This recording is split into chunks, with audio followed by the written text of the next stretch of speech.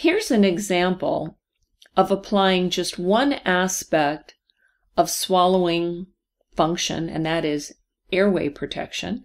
So this is penetration, aspiration, and residue, displayed in two different patients with the same penetration, aspiration scale score and similar oropharyngeal residue.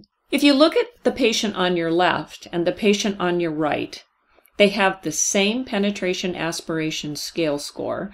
That is, they are an 8. The material enters below the vocal folds with no effort to eject the bolus, and there's a majority of the bolus contained in the pharyngeal recesses after the initial swallow. However, if we look at the physiology of patient on your left versus patient on your right, they're very different causes of aspiration and residue.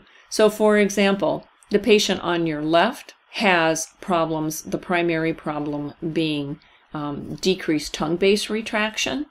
And if you look at the patient on your right, your primary physiologic impairment is no visible initiation of the pharyngeal swallow. So surrogate information for a significant sensory deficit for patient number 2.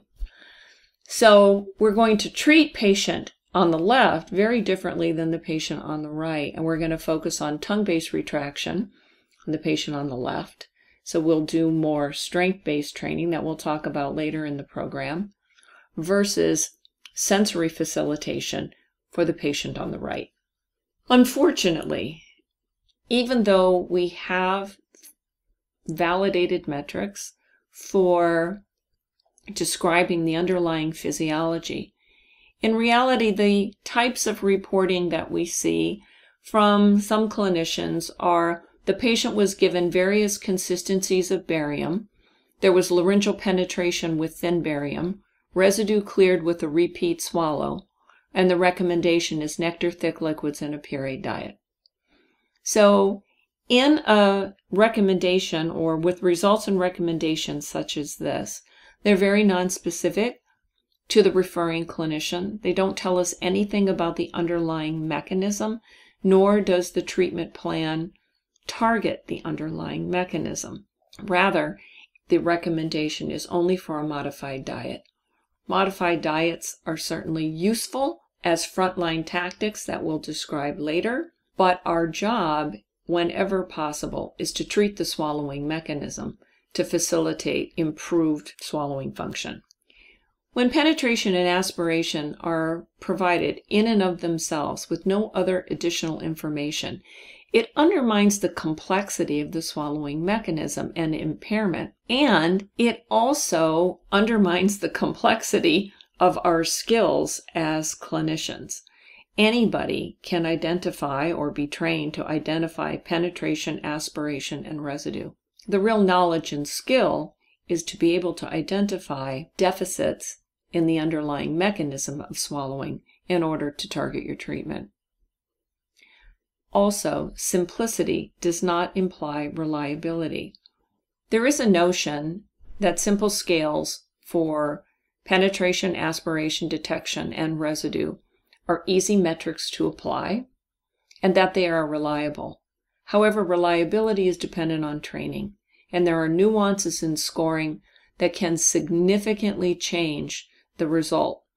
So one should not assume that because one clinician is using the penetration aspiration scale or residue scale or any scale, that their results are going to be the same as another clinician if they have not been reliability trained and if there has not been some assessment of reliability, even if that means assessment within your own cohort in your department.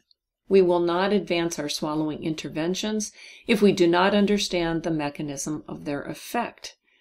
It doesn't matter what kind of interventions we're referring to, whether or not it be surgery, an assisted device, a strength-based intervention, or a skill-based intervention.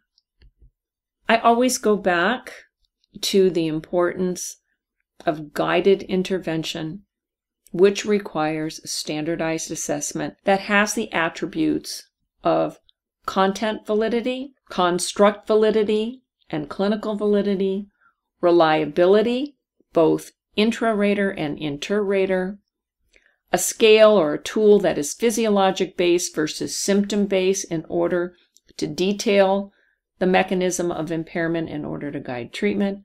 Whatever tool you're using has to be clinically practical. Speech-language pathologists are sometimes doing 4, 5, up to 6 swallow studies in one day. They have to be executed quickly, and they have to be analyzed fairly quickly offline after the examination in order to formulate your report. Whatever tool you use should be demonstrated for linkage to clinical action. That it's not just reporting checklists, that what you're reporting is going to change the management of the patient.